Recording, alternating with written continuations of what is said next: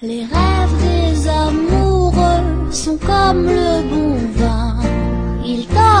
happy scrappers who love to make mini albums. Oh boy, I've never used that line for a long time.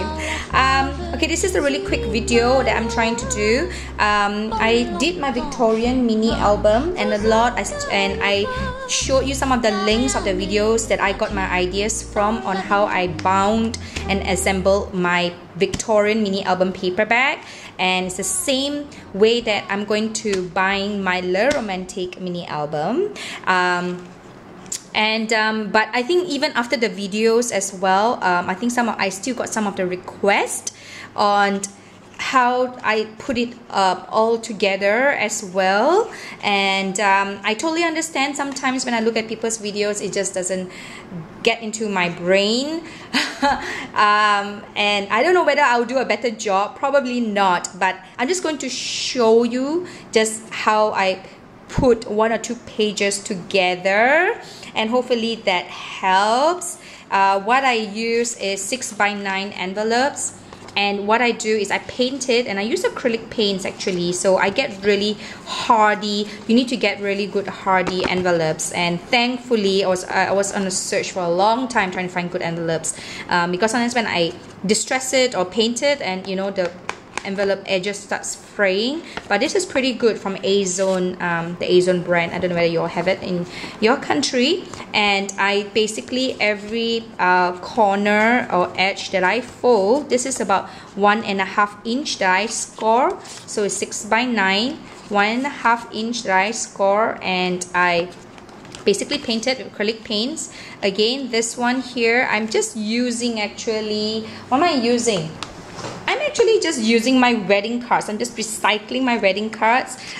This is quite good paper. So, you know, next time when you go for weddings, and sometimes you do see, well, you know, sometimes you do see a lot of the wedding cards just littering around the auditorium once everyone leaves. Well, you know, everyone's not using it. So, hey, you could just, you know, take a few. But of course, please ask first. I took a few from my really good friends one when they had too many and they didn't know what to do with it, and they don't scrap, so they passed it to me. So yay. So this is my wedding cards, and what I do is I cut it to size. I think it's about 3 inch and a bit of and a quarter, 3.25 inch. Okay, then I score it. This is about 1/4 inch. I score the spine, and this is double-sided. I stick this too, so when I cut, I cut it and I stick it this side, so it's double-sided, really hardy. And I painted it, of course, and as you can see that I painted it the outside just a little bit different color than I painted it on the inside, because the inside definitely have to match, the spine of the inside definitely have to match the edge of your envelope colors, and the outside I painted a different color because I'm thinking of doing a slight goldish hinge album on the outside, but I'm not too sure, and I guess you will see it in a giveaway video, so do check that out. I put a link in the link below.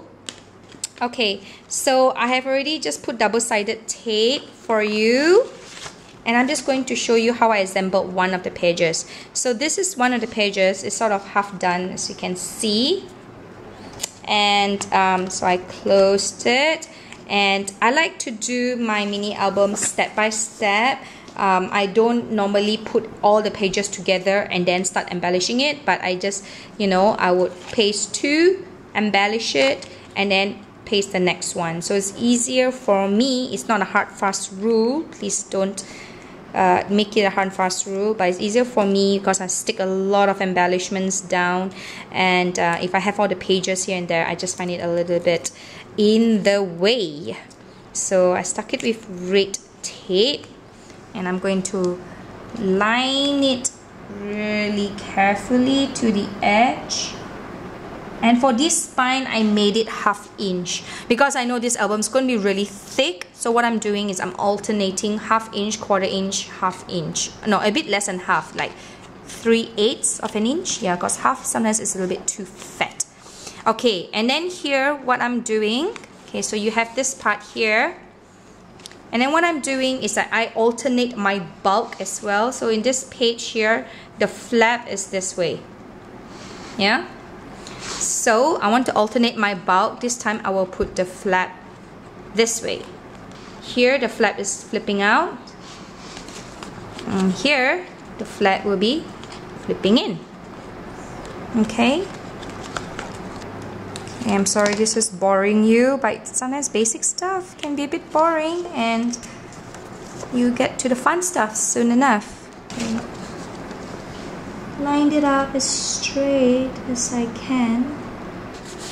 Okay, it's all stuck down. So this is what you have so far. Alright. Now I did my first, or well, it's not fully done, but I did my first half 2 pages. This will be my front cover. Again, my chipboard.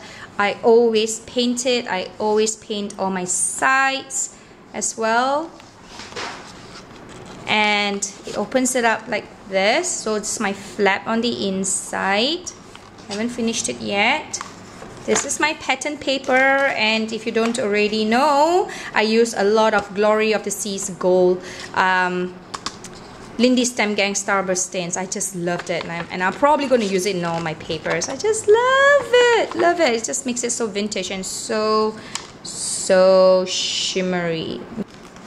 And for this one, because this one you could do a pocket definitely, so you just only stick it here and one glob of glue here, and you could be like a pocket. But the way I'm designing this page, I have decided I won't do the pocket. I'm going to stick the whole thing down like this. Yeah, and that's it. This is how you assemble it, and I hope, I don't think it's still as good as tutorials out there, but I hope that this will give, you know, sometimes I see like 3-4 the same tutorials by different people and I get like different things out of it. So I don't know whether this would help you do that. Okay, so if not, check out my giveaway video. Check this out if the deadline is not finished. And happy scrapping. Bye.